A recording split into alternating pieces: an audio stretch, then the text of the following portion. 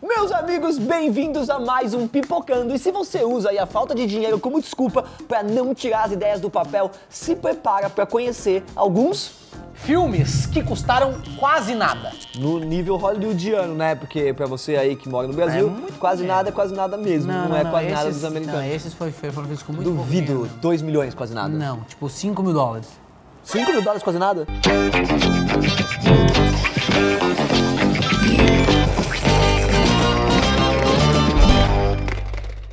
Galera, os filmes aqui da nossa lista não tinham um orçamento milionário, ostentação, mas o que a galera envolvida tinha de sobra era criatividade e força de vontade para ver essas ideias ganhando forma. Se você também é assim e sonha em trabalhar com cinema e audiovisual, hoje eu vim para um lugar que vai te ajudar a chegar lá. A ESPM. Ó, eu já dei uma volta e fiquei impressionado com a qualidade do campus. É tudo de última geração, top de linha. Olha, a infraestrutura dos laboratórios, dos estúdios, tudo me impressionou muito. Ó, eu quero morar aqui. Será que eu posso, gente? Posso? E para você que está em busca de uma formação, o curso de Cinema e Audiovisual da ESPM foi montado para atender às suas necessidades. Você vai aprender toda a parte teórica, mas também vai receber todo o preparo para depois embarcar no mercado de trabalho. Outro ponto forte desse curso é você poder personalizar a sua grade. Você quer gravar um documentário? Talvez trabalhar com videogame ou ser um youtuber? O controle está na sua mão. Então corre para as redes sociais da ESPM para você saber mais. E quem sabe um dia os seus projetos futuros não viram tema aqui no Pipocando, hein? E agora de volta para os nossos estúdios e para nossa lista. Ah, vou sentir saudades do estúdio. Provavelmente o filme de micro orçamento mais famoso já feito é O Mariachi. Nunca ouvi falar. Já sabes que hacer. Que marcou a estreia do grande Robert Rodrigues nos cinemas. Bom, as produções de $1 milhão já são consideradas muito baratas, como eu falei, né? Então imagine quando a gente tá falando de apenas, eu tenho medo de falar apenas, né, assim, no nível do cinema, 7 mil doletas. Não, é muito pouco dinheiro isso, gente. Tem que pensar em equipe técnica, atores, cenários, estúdios, transporte, alimentação. Meu amigo, você não faz nenhuma festa boa com esse dinheiro. Quando eu tenho uma banda inteira. Tenho uma mototáxi pra fazer corrida boa, transportar homem e mulher. E pra quem não conhece o filme, ele é o primeiro da trilogia Mariachi, seguido pela Balada do Pistoleiro e Era Uma Vez no México. Filmes muito famosos. No primeiro capítulo, o protagonista é um músico que entra na mira de bandidos depois de ser confundido com o famoso assassino azul. Na época, a produção foi feita graças ao dinheiro que o Robert Rodrigues ganhou como voluntário numa pesquisa médica com testes de drogas experimentais. No, allí no, 410, 410. Bom, para economizar, ele aproveitou os erros de gravação, usou atores não profissionais e improvisou com uma cadeira de roda em vez de movimentar uma câmera por trilhos. A gente que faz YouTube sabe bem como é isso. Que merda. Mas o talento prevaleceu e o Mariachi chamou a atenção da Columbia Pictures, o que garantiu um orçamento muito maior para as continuações e fez o nome do Robert Rodrigues, né? Sou mariachi. Muito bueno. E a mim que me importa? E até ficção científica é possível fazer com pouca grana quando a criatividade e o bom gosto tá em alta, como a prova aí é o filme Primer. Cara, eu adoro esse filme Primer, cara, é um absurdo pra quem gosta de filmes difíceis de entender. Sabe, tipo, mano, Donnie Darko, Viagem no Tempo, Primer é um absurdo. You should do it. You could fake it better. I don't know about that either. Seguindo aí o exemplo do Mariachi, esse é outro projeto que custou 7 mil dólares e ganhou o status de cult com o passar dos anos. O principal motivo disso ter acontecido é a trama super complexa envolvendo a descoberta acidental da viagem no tempo. Não é bem viagem no tempo, é viagem entre multiversos, realidades paralelas, o bagulho é louco. How Russia solved the problem? Yeah, they used a pencil. O realizador, que é o Chaney Carruth, Saúde.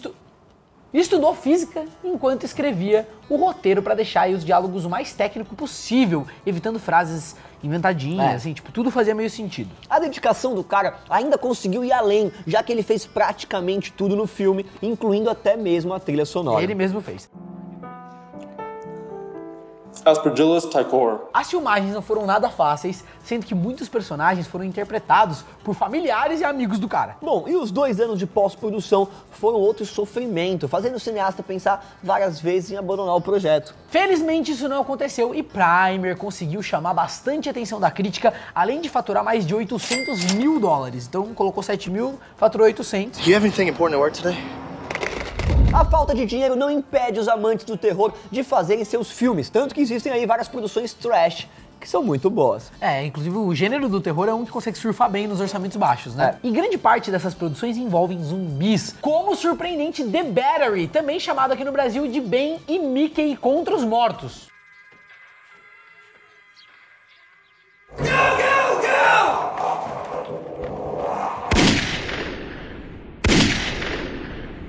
A história mistura o gênero com drama, mostrando 2 ex-jogadores de beisebol que tentam sobreviver ao apocalipse zumbi. Essa brincadeira custou 6 mil dólares e levou 15 dias de filmagem, o que é praticamente nada perto de Resident Evil ou Guerra Mundial Z, esses filmes. We'll get some pillows down, blankets. Além disso, o diretor Jeremy Gardner comentou que o planejamento da produção foi meio bagunçado, então o fracasso era realmente possível, se eles estavam fazendo, se der errado também deu. Mas o resultado final é bastante positivo, e até quem não curte o gênero pode apreciar o filme pela fotografia e a relação bem trabalhada dos personagens. Um detalhe curioso é que o Jeremy Gardner admitiu ter ideias para uma continuação, se inspirando aí nos feitos de Robert Rodrigues com a trilogia Mariachi.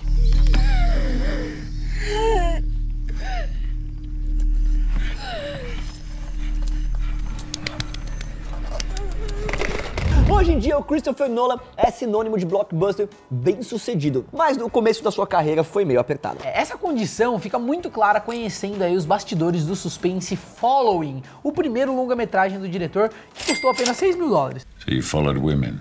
No, I didn't follow women. It wasn't a sex thing. I followed anybody. I just wanted to see... Na trama, o protagonista começa a seguir pessoas aleatórias como forma de pesquisa, mas essa ação começa a gerar consequências bem perigosas. O Nolan quis fazer uma homenagem ao cinema noir, usando elementos assim muito clássicos, como a fotografia em preto e branco e uma narrativa toda embaralhada. Aliás, galera, a ideia de filmar sem cor e em 16mm ajudou no fato dele quase não ter usado equipamentos profissionais de luz, aproveitando toda a iluminação ambiente. Se deixa preto e branco é bem mais fácil você iluminar. Another coffee, black. O diretor também usou as casas de amigos e familiares como locação, além de ensaiar várias vezes as cenas para garantir o primeiro ou o segundo take, evitando gastos, né? E como a maioria dos atores e outros membros da equipe tinham empregos em tempo integral, as filmagens tinham que acontecer aos sábados. No fim das contas, o esforço valeu muito a pena, já que Following recebeu elogios da crítica, faturou mais de 240 mil dólares e ajudou a lançar o Nolan em Hollywood, que depois gerou muito dinheiro, quantidades ridículas de dólares, depois colocou o irmão fez série, Westworld, tá todo mundo aí muito rico. See? Nobody home.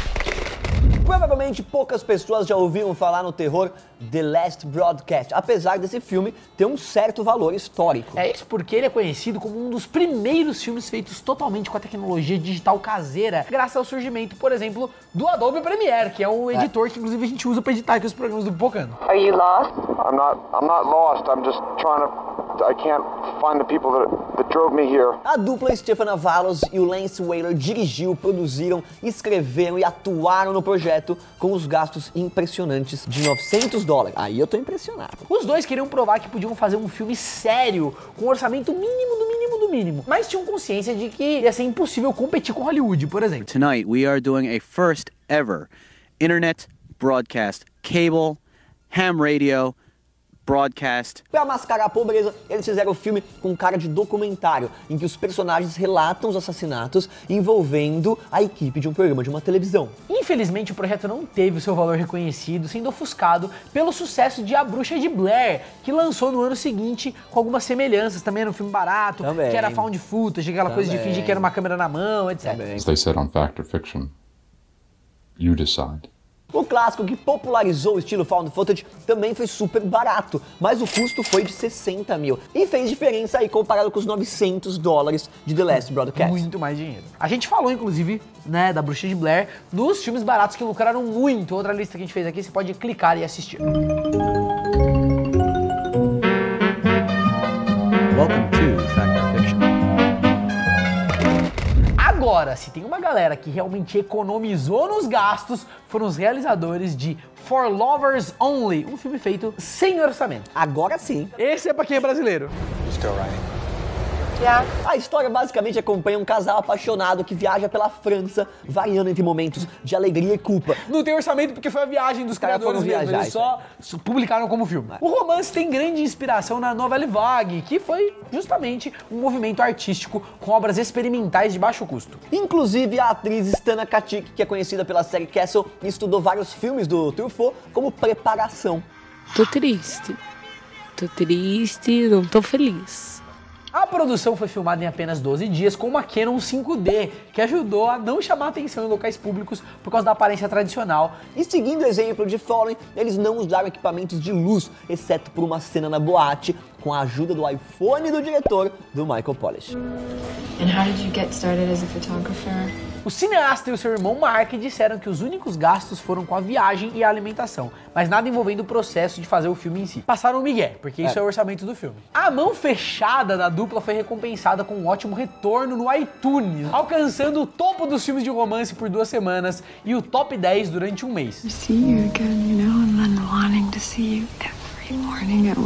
Bom, com menção honrosa, vale citar 2 filmes que custaram um pouco mais, porém ainda são extremamente baratos considerando os padrões. É impossível não reconhecer o mérito pelos 68 mil dólares investidos em Pi. Nossa, Aronofsky, é verdade. Que marcaram aí a carreira do Aronofsky no cinema, cara. 68 mil dólares pra um filme daquele, e que é filmão, não é filminho, é filmão. Preto e branco. Já o saudoso George A. Romero deu o pontapé inicial com 114 mil no clássico A Noite dos Mortos Vivos. Bom, pra vocês terem uma noção, um filme brasileiro de baixo orçamento custa tipo uns 2 milhões de reais, ou uns 300 mil dólares. Just get it over with.